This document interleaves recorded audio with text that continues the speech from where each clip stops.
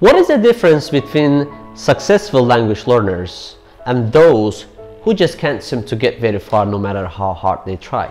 Is there a list of characteristics that ensure success on the journey to lifelong fluency? After several years of helping people learn English and my own language learning, I have learned that there is such a list.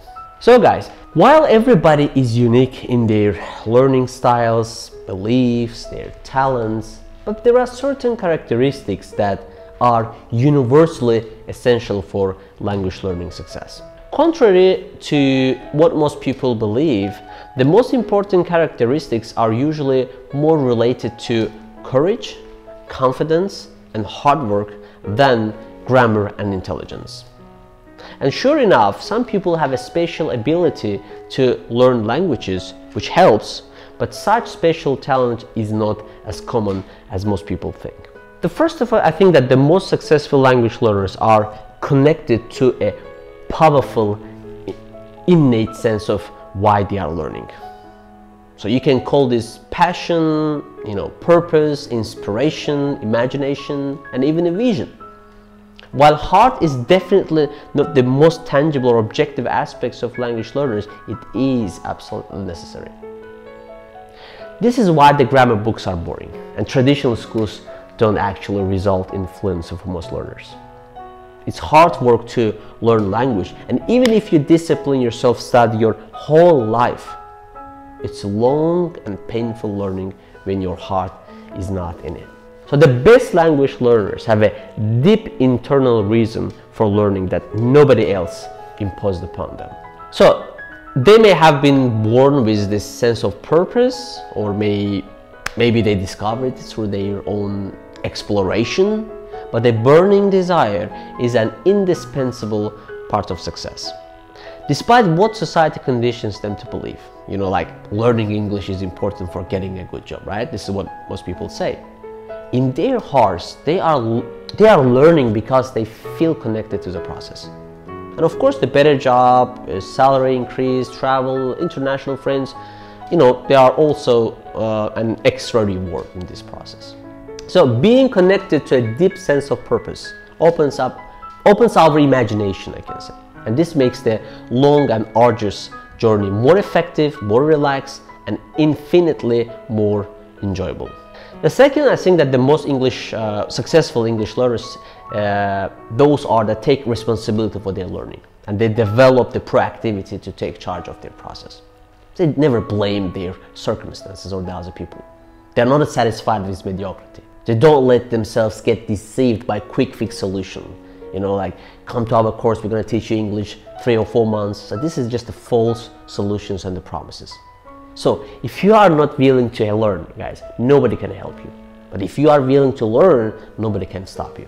I know that there are a lot of confusing messages out there. The programs and schools, language centers everywhere proclaim that they have the magic bullet, magic solution that will change everything.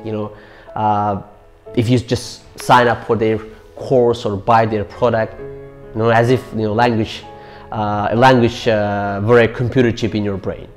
Such a marketing message sells, but it's not true, and it ignores the real reason why people.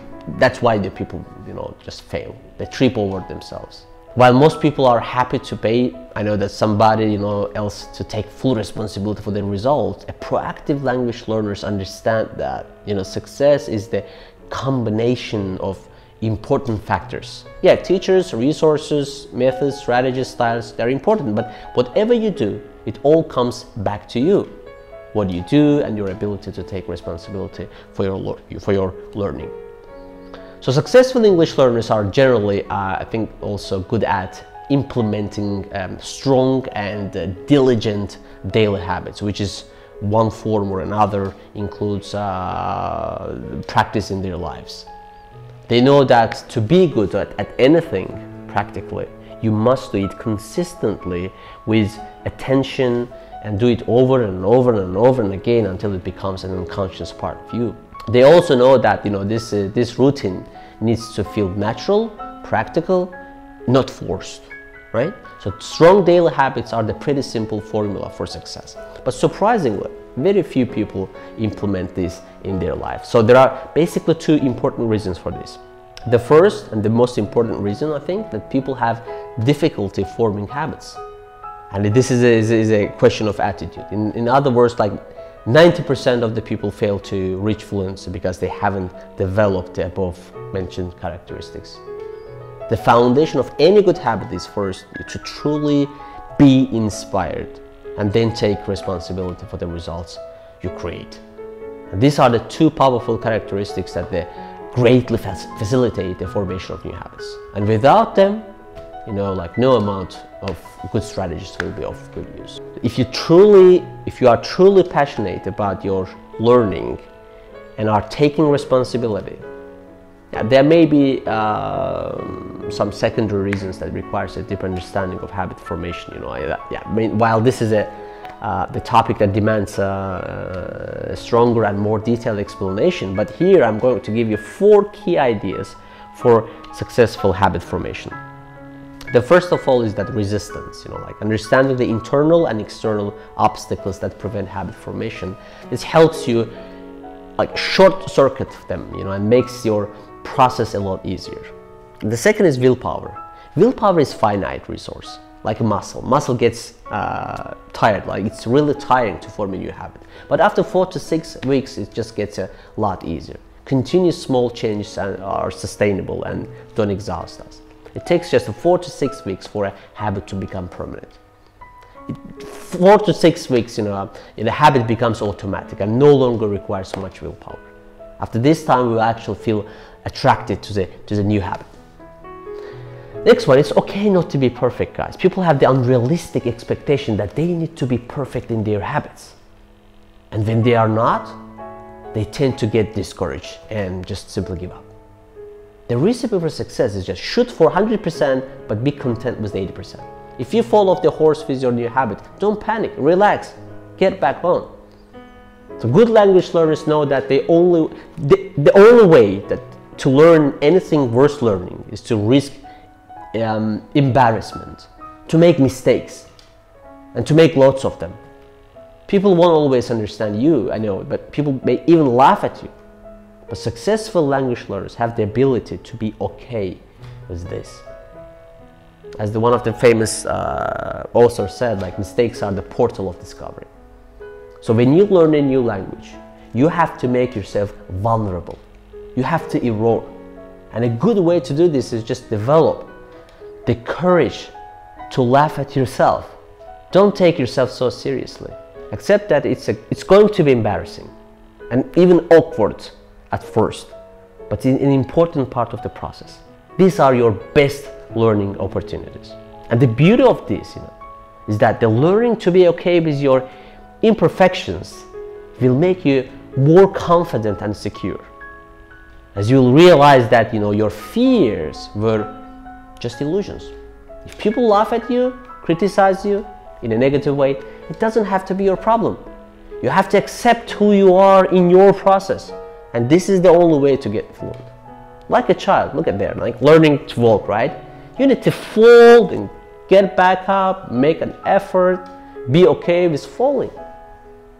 It's to be expected. In fact, if you are not making mistakes, you are doing something wrong. And this will build courage, it will build confidence, it will quickly melt your fear away. And with good strategy, little by little, it will build all of the skills you need to speak fluently. But false perfectionism, it's alternative, and it's like, it's a great obstacle for your learning. The world is full of language learners who do not risk, who do not make themselves vulnerable, and who do not know how to laugh at themselves. And the result is that they do not learn. So guys, like those people, they just hide behind the idea that they are perfectionists, that they are waiting until they know enough English to speak it. They often get, the pretty good grades in school, but they don't understand that they haven't learned anything if they cannot apply it. Again, finally, like imagine a child who doesn't know how to walk. You're just saying that, I'm going to wait until I know how to walk perfectly before I walk. That's the silly idea, right? It's the silly idea of perfectionism, and it doesn't make any sense. Good luck.